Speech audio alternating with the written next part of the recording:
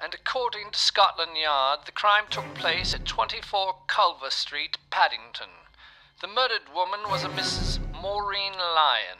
In connection with the murder, the police are anxious to interview a man seen in the vicinity wearing a dark overcoat, light scarf, and a soft felt hat.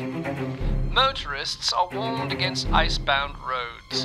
The heavy snow is expected to continue, and throughout the country there will be a certain freezing, particularly at points on the north and northeast coast of Scotland. But when the snow melts, lots of things may have happened.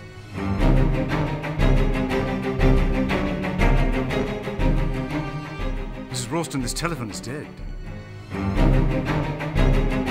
Well, if one of you gets murdered, you'll have yourself to blame.